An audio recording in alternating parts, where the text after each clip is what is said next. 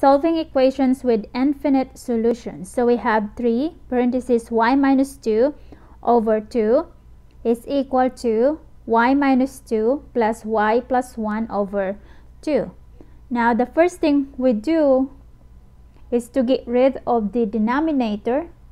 So we can get rid of the denominator by multiplying 2. So here, we have 2 and the 2 goes away, so we have 3y minus 2 left. Now if we multiply this side by 2, we must multiply the other side of the equation by 2 also. So this is 2. So now we distribute this 2 inside the parentheses. So we have 2y. So this is equal to 2y. And then 2 times a minus 2 is a minus 4.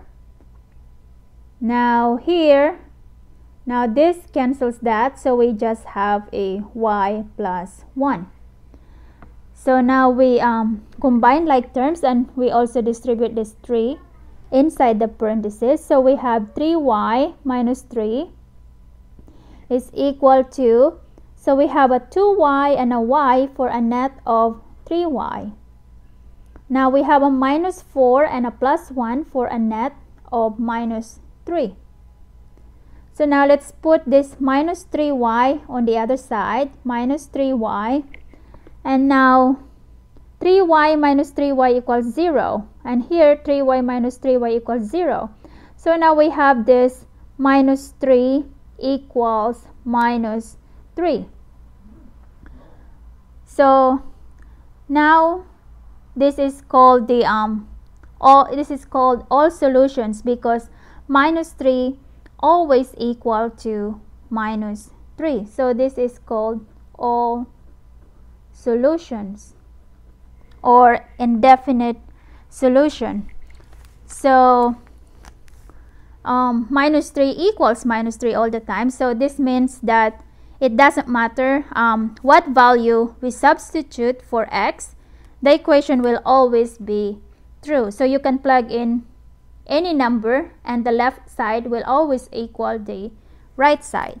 So there are infinite solutions. So sometimes we use the symbol, this symbol, or this symbol, and this means, which means, so this symbol means infinity. Infinity. It's a just like an 8 on its side. So this represent infinite solutions.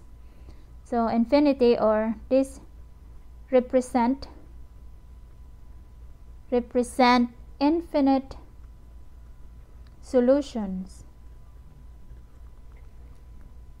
or you can just say all solutions, or you can represent your answer this way, just put a infinite symbol.